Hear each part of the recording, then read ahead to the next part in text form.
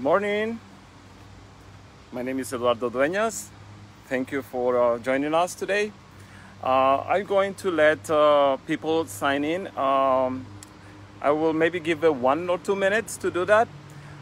Please, I see I have some people in. That's good to know. Let me know if you can hear me, please. You can do a thumbs up.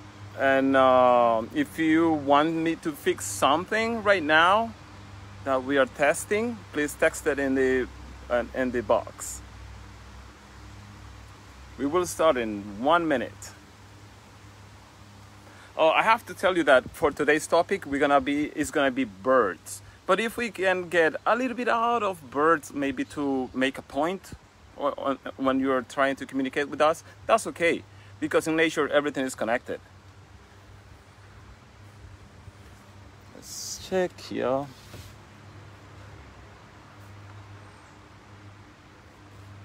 I'm so excited, as you can see. I have a ton of artifacts that I brought from the lab today, because I want this to be in any direction that you want it to go. Like if you want to talk more specific, one specific bird or a specific adaptation, that's okay. And I hope I have enough things to. Thank you, Katie. Thank you for joining us. Okay, let me see. I want to give you a few more seconds to see if we're ready to start.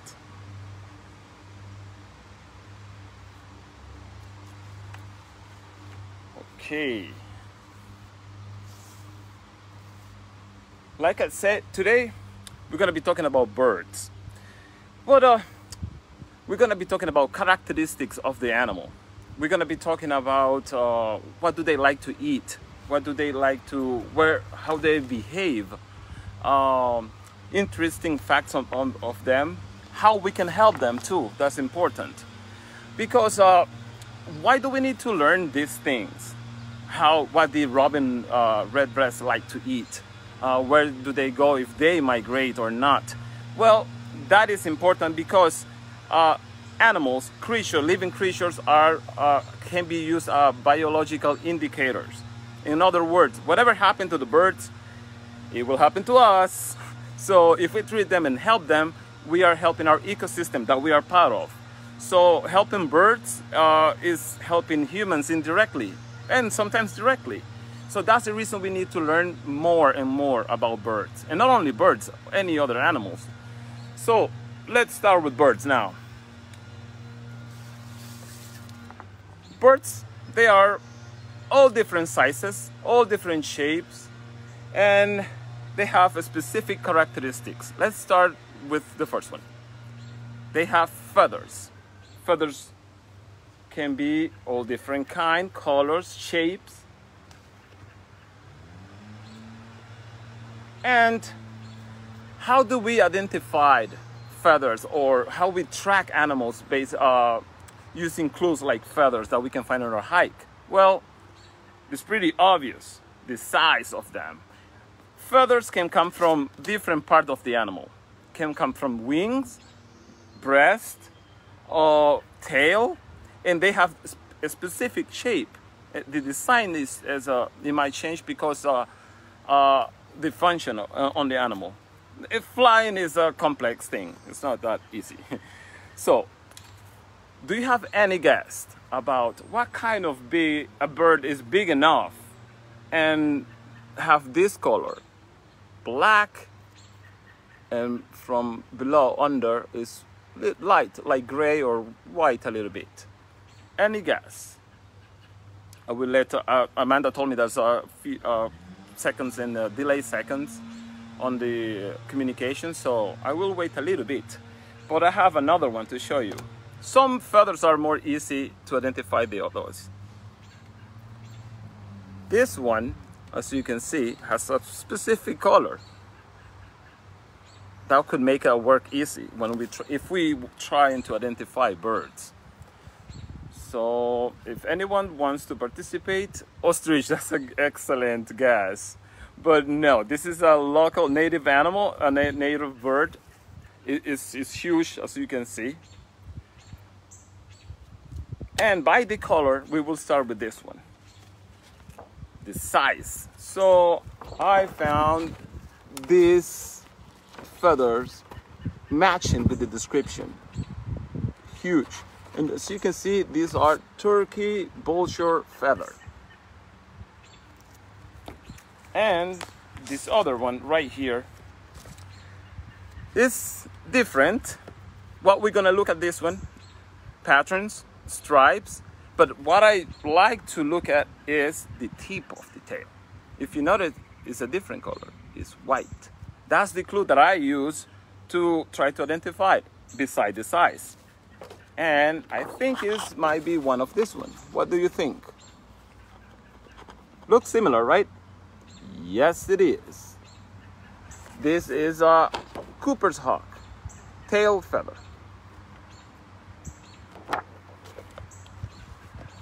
These feathers can be found during any hike. It is important that we leave the feathers where we find them, so other people can enjoy it. Also, it is illegal to have them if you don't have a permit. Tiny feathers, fluffy, soft feathers like this one, belongs to a specific part of the animal. These are feathers from the chest. You see, different texture, more fluffy, and they have several layers of this. It basically keeps them, regulates the temperature in the animal, so that's the reason they are more fluffy. Now, I have a question. Which one is your favorite bird? So we can start from there and maybe we can learn their calls, their behavior, something that you want to share. Is anyone interested in sharing what's your favorite bird? It could be local, non-local, doesn't matter.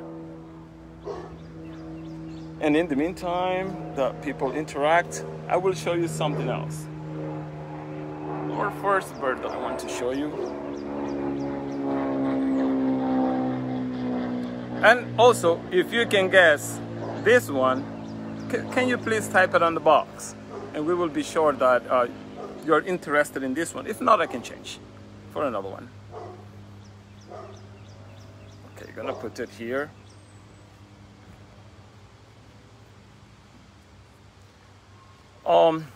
In the meantime that you are texting your favorite bird in the comment box, I will tell you something very important.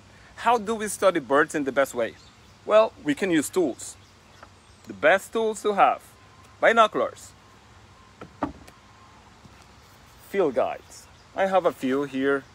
All of them are good. Some people say like, this is better, this doesn't matter. They're all good. Robin, okay. I have Robin because it's common, but we can learn a lot from Robin.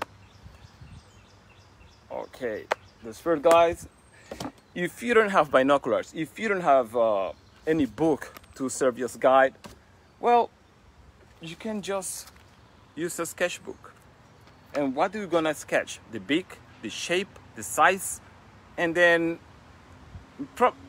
birds are hard to photograph. They don't stay still. So sketching them is a good way to start learning from them. So Robin, let's talk about Robin. Robin is a bird that is very territorial. Oh, blue jays. I don't want to say that I don't like them, but they behave is very aggressive. So and noisy, but I like them too. So about Robin, they are very territorial. They are local. What do you think they like to eat? It's pretty obvious. Oh, sorry, Robin. You can continue eating.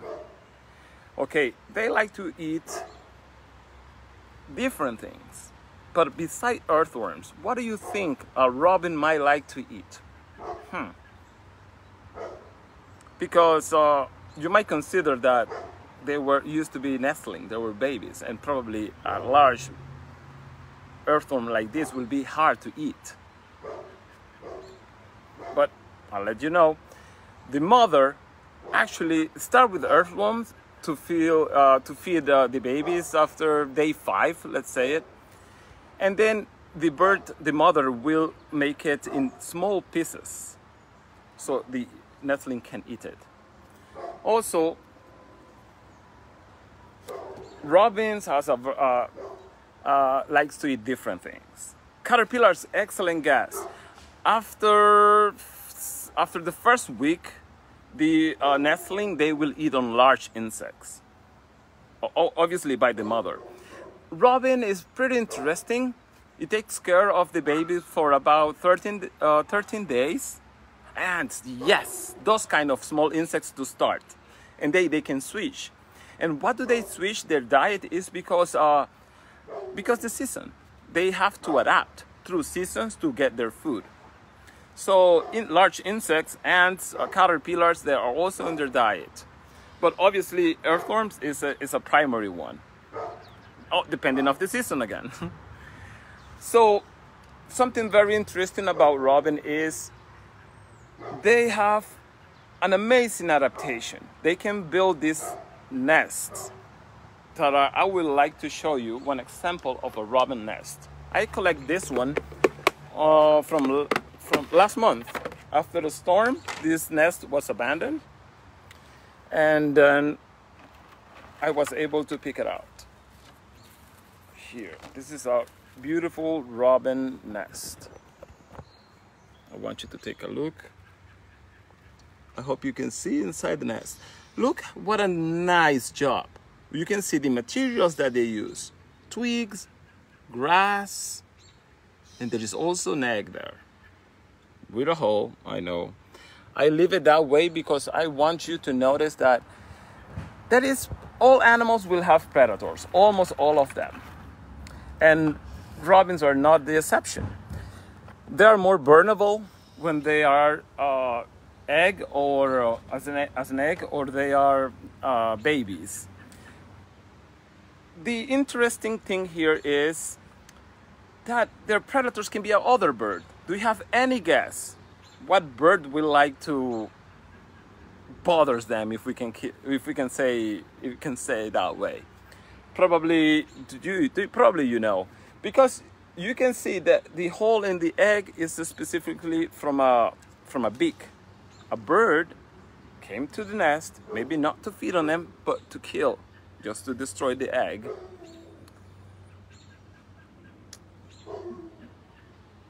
Yes. If you think it's not a big deal building a nest like this one, well, try to build one without using your hands or fingers, and you will see. And something very interesting about this nest is they build one per season. They don't return. The robin don't return to the same nest. They have to build one each time, and usually they will abandon them if we interact too much with them. They don't want humans to be touching their nest or their eggs. So if you have one in your yard, please leave it alone. Just use your binoculars. You can get close, but try not to disturb. So I have something else to show you. Let me see if I can flip this up. I have other birds that are really interesting. Obviously, this kind of bird belongs to a different group. These are red-tailed hawk, greyhorn owl, screech owl, and guess what is this one? This is a tricky question, by the way, just in case. I hope you can try to guess. This is a screech owl. What's your guess for this guy here? Notice the difference of colors. But like I said, as a clue, it is a tricky question. In the meantime, I will wait a little bit to see if you can identify this owl. But what do they have in common? Red-tailed hawk, greyhorn owl, screech owl. Can you guess what do they have in common? Common. Okay, let me tell you then. Oh, saw-whet owl. That was my guess when I arrived to the United States and I see this taxidermy animal at Schuylkill Center. Say, oh my God, a saw-whet owl. Never saw one before. But my colleague Lee told me, oh, sorry, Ed, you're wrong. And I was wrong. This is screech owl. This is a screech owl too. This is in a different morph, in a different face. This is called red face or red morph face. So they're both screech owls. I will turn them so you can see the back of them. Different color, even different size, but it's the same animal.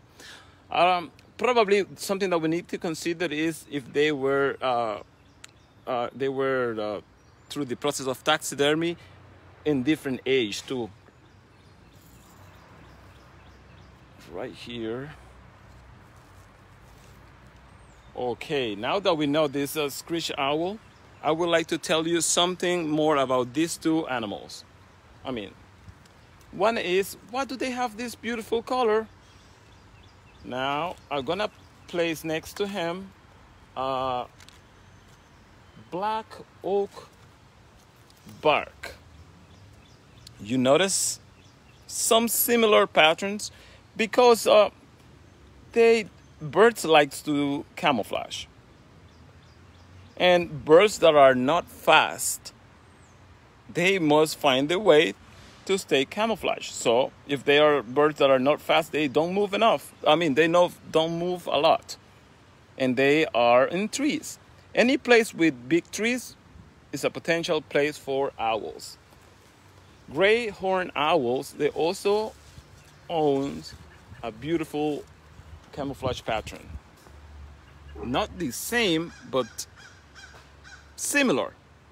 And probably if it's not similar to this piece of bark of black oak, it will be similar to other ones. Oh.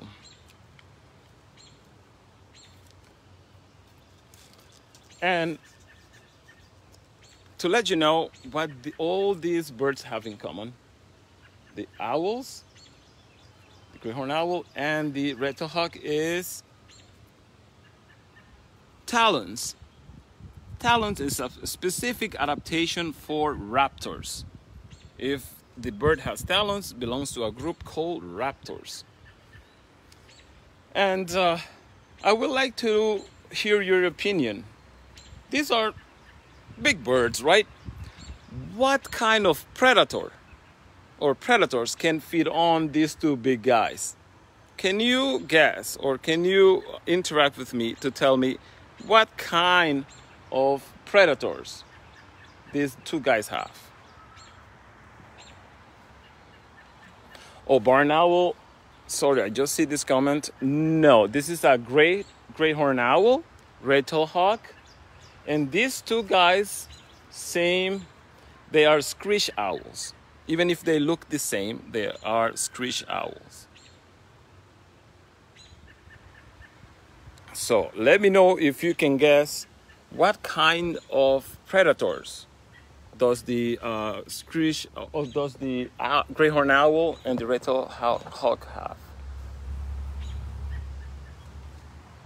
Okay. I'll let you know then. Usually hawks, they don't get along with eagles. Obviously different size. They usually don't share the same space. They can find their food in different habitats and different spaces, so they don't have to fight over food. But if that's the case, the eagle have 100 chances against one. But in nature, things are not like pre-made.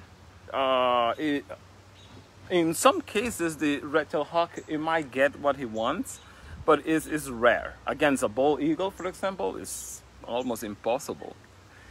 So, I would like to show you something else. I have other animals to show you, other birds. Now that we're talking about adaptations a little bit, do you have any guess? What kind of animal is this one? What kind of bird?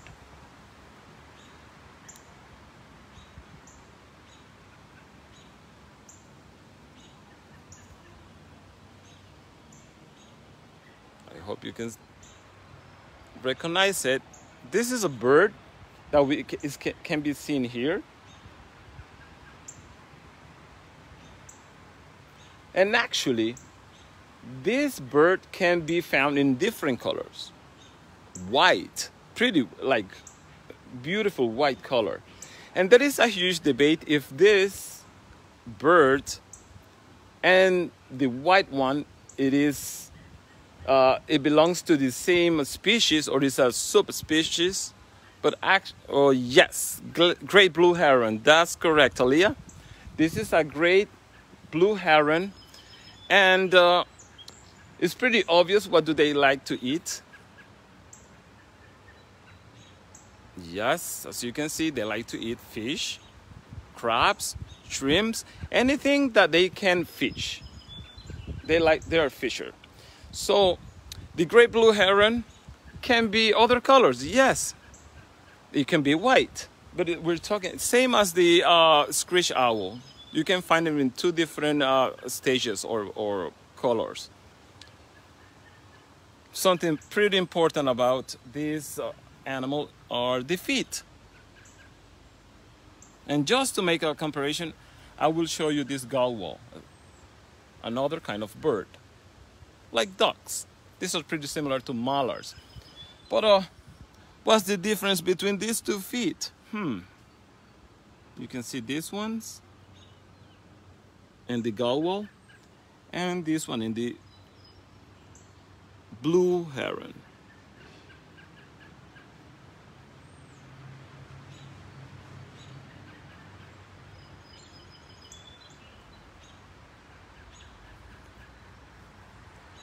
Okay, let's talk about the difference between the feet.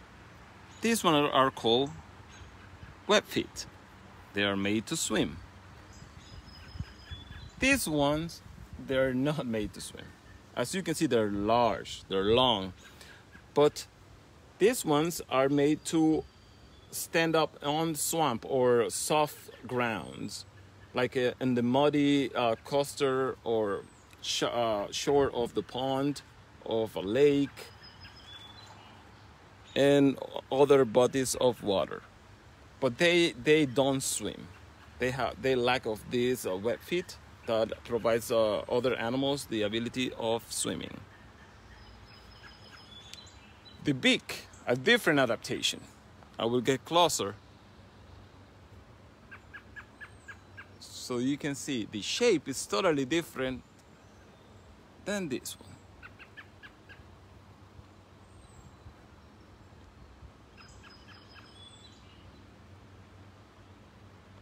Oh, the bird calls. Yes, I have birds. Something pretty interesting is the birds interact with everything here. I bet they are afraid of a huge gray owl in the backyard. It's actually a robin making a bird call right on this slide. Birds are very, very smart. For example, I use my knowledge on birds to try to make them a balance in my yard. For example, I have snake pets. I use their snake shed to protect my tomatoes right here, and I place it on the ground so I can scare some chipmunks. But birds, they also learn that trick because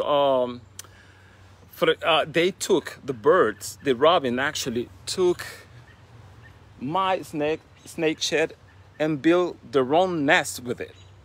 That's pretty smart because they will be scaring other birds that will come to their nest to destroy their eggs. So that way they're using the same technique as I was using against the chipmunks, but in their favor. So birds can learn things.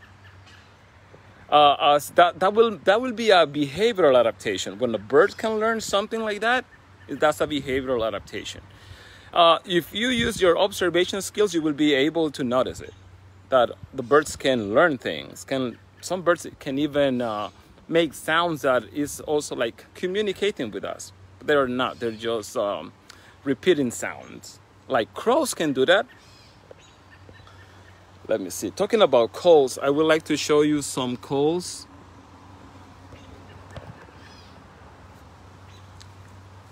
interesting calls. All the meanings of the calls. The calls are, well, they have different sounds. Some are alerts. I have seen even two different species of birds work cooperating to scare away a red-tailed hawk. A blue jay and a red cardinal, actually, scaring away a red-tailed hawk. Because what did they have in common? The common is the red-tailed hawk, it will eat them both. So they work together.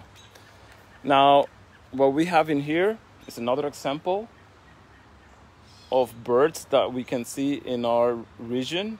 This is a pileated woodpecker. Now we're gonna be talking about calls. This is an example of a call. Okay, let me see if batteries are working.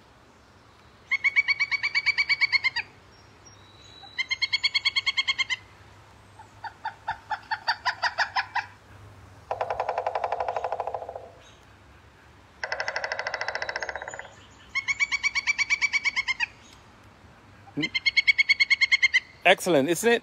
Well, that sound is unique and peculiar for woodpeckers. Also, the drumming. Not all birds can peck the wood. They need a specific adaptation to do that. It's to have a strong beak. And when they do that, they're not eating the wood. What they're doing is trying to make holes with the strong beak to get their food from inside. What they're looking for are bugs, and also they're looking for sap. And let me see. I would like to show you one more call from a specific bird that I like. Oh, by the way, let's hear the great horned owl. Great horned owls, they sound like this. This is one of the many calls that they can make.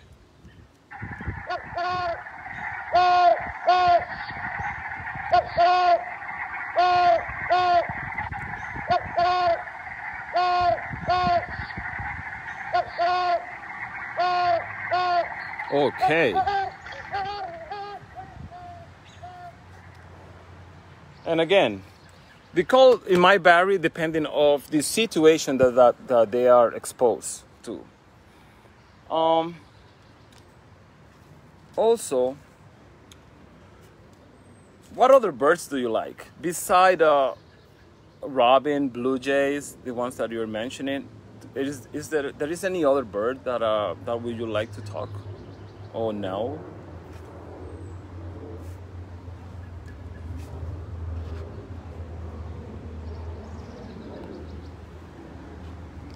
Okay.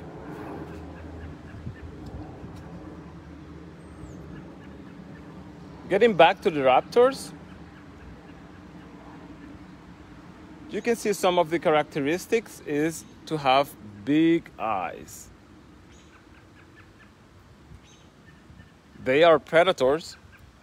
Beside the physical adaptation of talons, they need big eyes and strong beak. So now I think we don't have too much time left. There is so many things that I would like to share with you, but unfortunately I can't. Now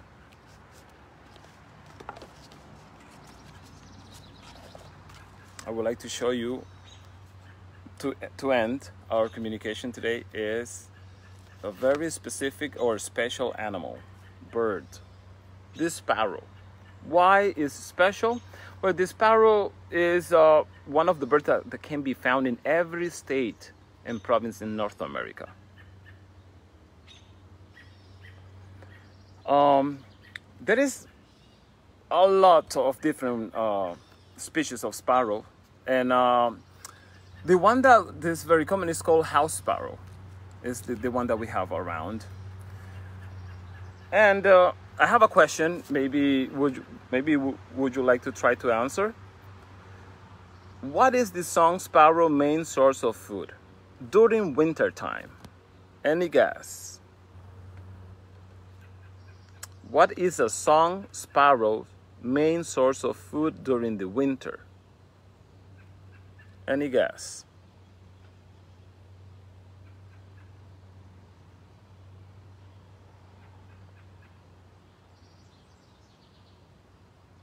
Okay, I think we don't have interactions. That's okay. I'll let you know. Seeds, because that's the food available during that season. And to end this short program, I would like to tell you how to help birds. You can plant native shrubs. You can plant native trees. If you found an injured or orphan bird, you can contact a rehabber. You can contact a wildlife center. They basically will tell you to put the bird or the orphan or the injured animal in a box. Be sure that the box will have holes because they still need to breathe, and transport it immediately as you make contact with the place. Tell them like, I'm gonna bring an injured bird. If you know what species it is helpful. If you don't, you can try to describe them to them, and they will ask you a few questions so they can be sure that you're doing the best you can. And definitely anything that you can do to help birds is impacting on your life. So helping birds is helping you. If you have any questions, you can contact us at any moment. You can send us emails at schuylkillcenter.org. Like mine is Eduardo at schuylkillcenter.org. Please feel free to chat with me anytime you want to about any other topics. It could be plants, insects, or how to improve your garden. I'm interested in everything. So don't forget to follow our programs at Schuylkill Center. That's our way to help our fauna and plants. And I hope you have enjoyed a little bit of some interesting facts on animals. Any questions, please contact us, and have a nice day. Bye-bye.